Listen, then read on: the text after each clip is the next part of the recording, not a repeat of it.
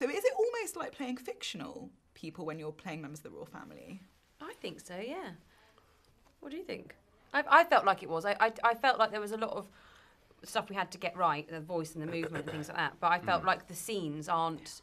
it's all based on fact, but the scenes are imagined. So I never really felt like I was being her, I suppose. I don't know. When we're sort of not doing impersonations of them, absolutely. It's definitely, based on true events, and it's our interpretation of these people. But you can't help but have a real sort of consciousness about them in your psyche somewhere.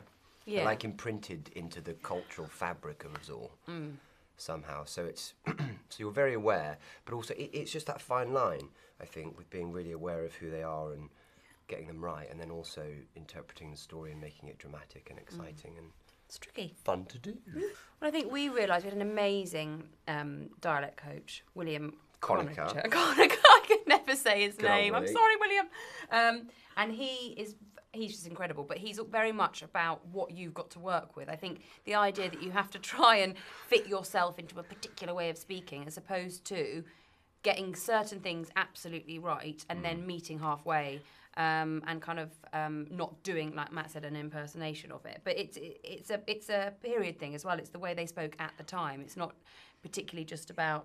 It's that class and that period, and also it's become very crystallised the way that they spoke. Not so much you, but Yeah, me. yeah. Well, yeah. I guess the nice thing about Philip is that he's kind of the dissident in every way, so he sort of just does what he wants. Well, maybe that's just because I'm a really lazy actor. Absolutely not. Well, the thing is, they've all got a bottom.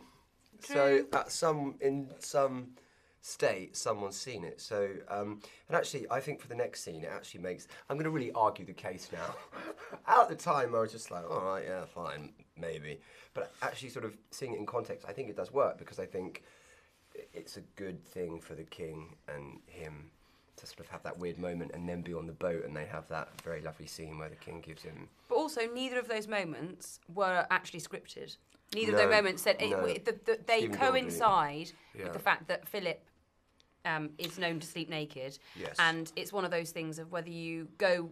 What do you do? Does it inform your knowledge of the character? And I do think it does. I think it makes him more renegade and sexy and exciting and all those sorts of things. I'll take all of those words. As opposed to me, who's wearing slippers and a full-on nightie and like buttoned up to the... So it does... It says something very important about the character. Yeah.